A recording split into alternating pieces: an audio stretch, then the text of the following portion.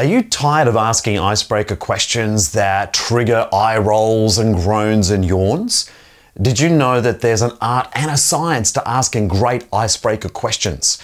Well, in this video, I'm going to share with you what makes a great question and also 10 of the best icebreaker questions you could ask.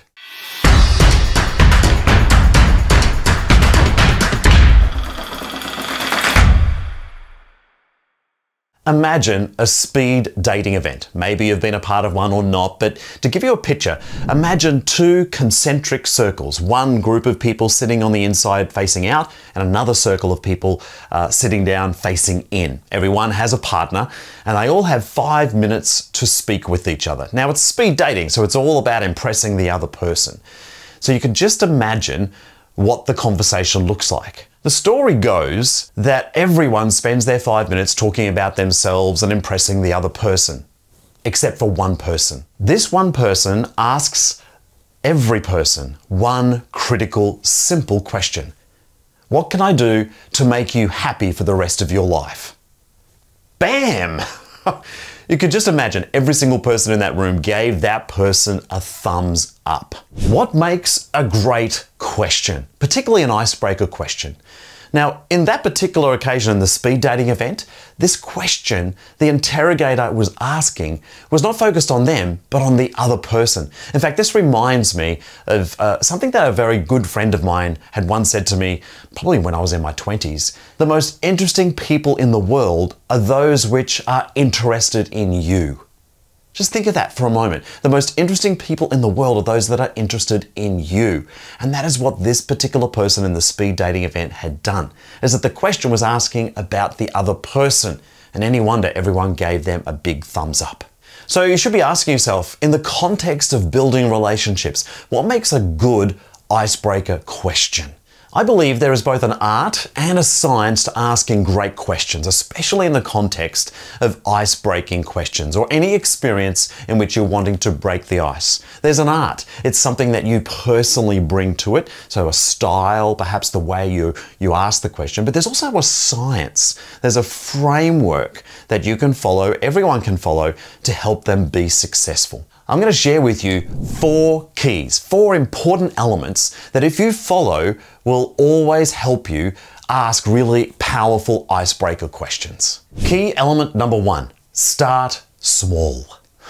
Don't use a sledgehammer with that first question. Chip away at the ice small bits at a time.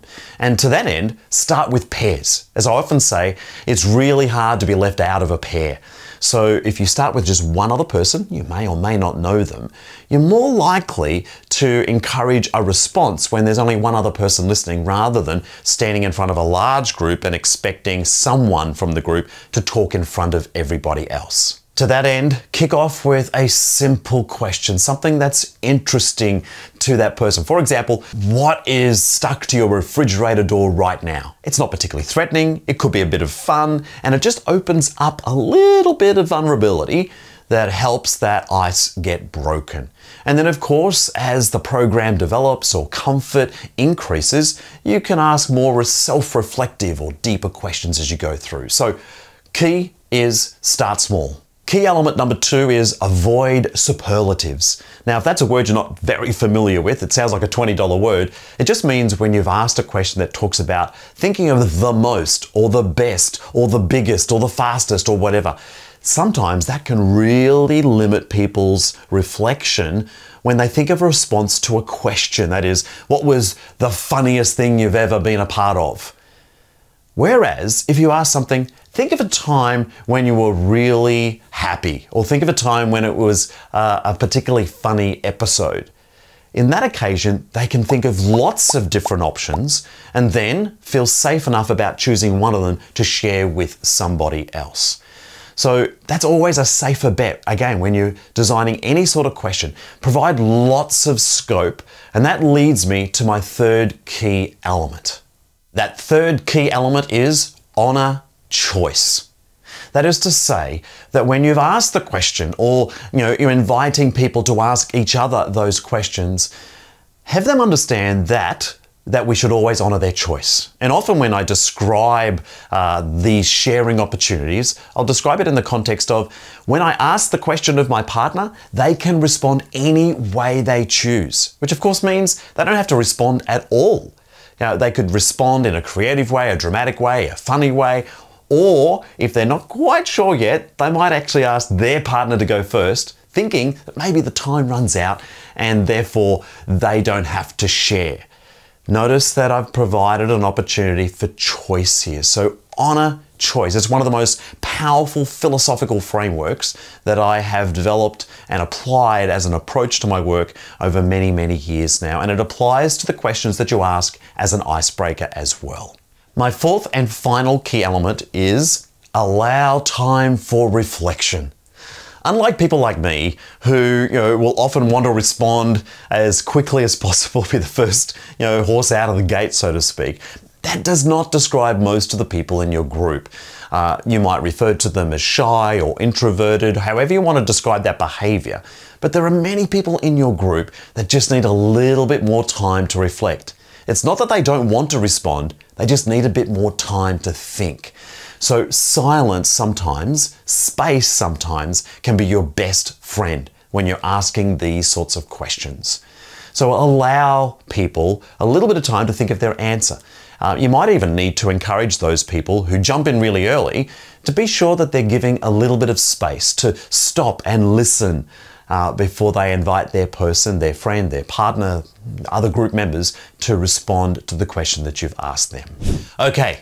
I know you're here to know what the 10 best icebreaker questions are, and here we go.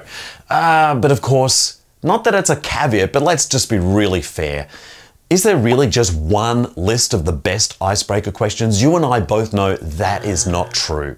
The reality is that every group is different. Every individual who has formed a part of that group also has different needs, and who knows what's going on for every person at any point in time. So my hope is that while I am going to share with you these 10 fantastic questions that I've been using to break the ice for many, many years, you record them, use them, trial them, but here's my promise, is that I'm expecting that they will inspire you to consider the sorts of questions that you're asking your group right here, right now.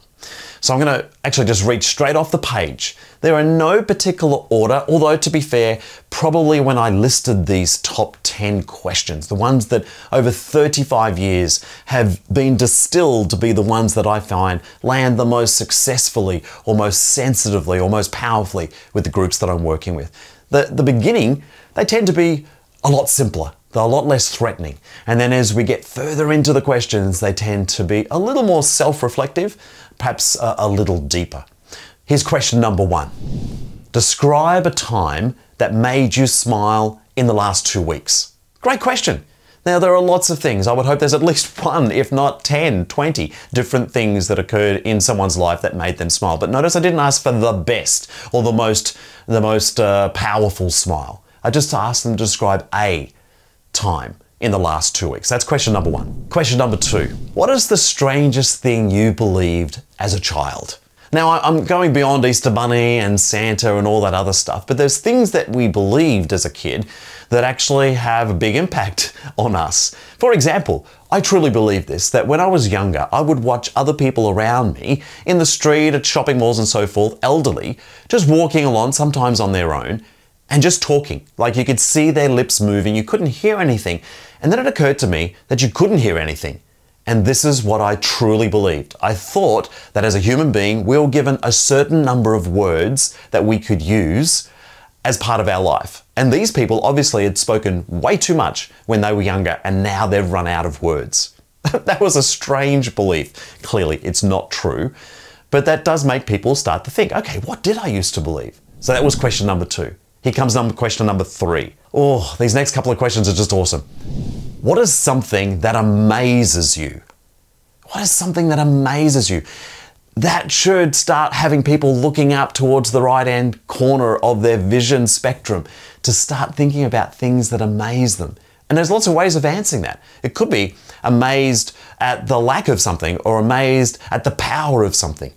Again, honoring choice, there's lots of ways that that question can be answered, which brings me to question number 4. What brings you joy? 4 words. What brings you joy? Wow. It's probably one of the most powerful questions I've asked, particularly when I'm inviting people to break the ice. What brings you joy? I'd love to hear it. Stick it into the comment section. What brings you joy? I know for me, it's listening to my little boy and his laughter. Oh my goodness, it's unbridled enthusiasm. He just has the most infectious laugh when he is truly having a great time. That's what brings me joy. Question number 5. What was the last thing you fell in love with? Notice I said the thing, not person necessarily. It could be a person. But what was the last thing you actually fell in love with? I'll let you ponder on that one as we go to question number 6 of the 10 best icebreaker questions I've found. Tell the story of one of the most adventurous things you've ever done. The most adventurous thing you've ever done. Now, in the context of adventure, the pure definition of adventure is not necessarily jumping out of planes or rock climbing or whitewater rafting. They're all great examples of adventure. But what I'm referring to here is unanticipated outcomes. Maybe one of the most adventurous things you did was to propose to your partner. That's an unanticipated outcome. They might have said no. Thankfully, they probably said yes. So that can be really a powerful question as well. Again, that's why it's part of this list. What do you lose track of time doing? Oh my goodness. There are so many people who lose track of time. They get so caught up in the flow. That's the scientific word for just, absorbing what's going on around you. I'm not aware of what time and what's happening. So what do you love spending time doing and lose track of time? Question number 8. What are you capable of? What are you capable of? Capable means the ability to do. That's the root of the word. So what can you do? What are you capable of? You may not always choose to do it, but a great question to ask. And again, honoring choice. If someone is sharing with a partner and that question has been asked, they get to choose the safest option if they choose, or something that they feel still safe with, but maybe exposing a little of their vulnerability. That's the benefit of these sorts of questions, is that choice is embedded into them. Here's the last 2 questions. What is a simple idea that you take seriously?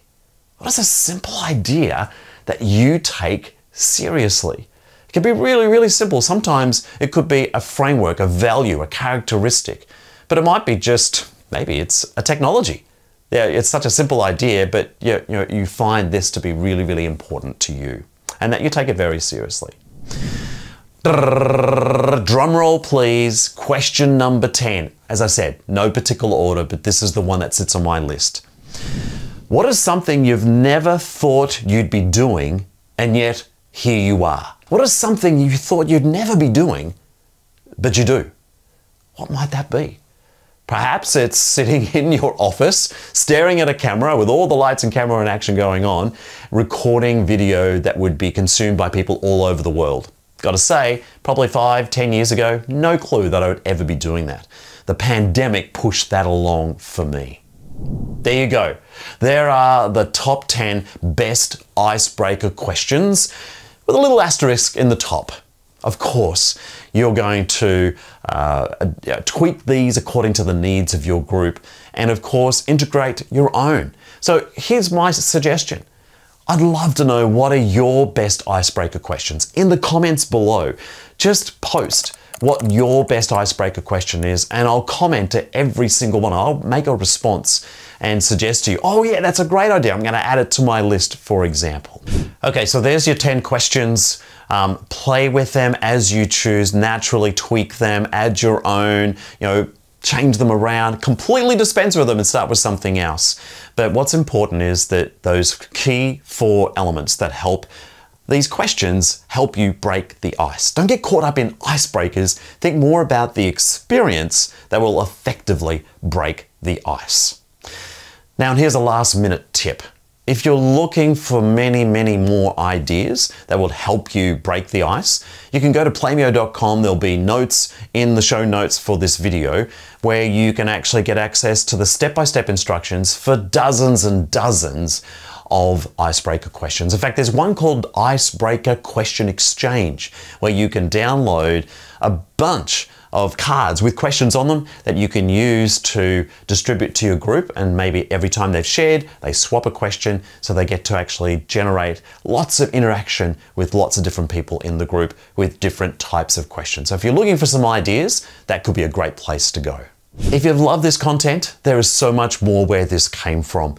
Hit the subscribe button down below, and in particular, hit the notification, so that way when new content is released, often on a weekly basis, you'll be one of the first people to get access to that content. So thank you so much for watching. I hope you found value in this. I look forward to corresponding with you in the comments below with all of your favorite icebreaker questions as well.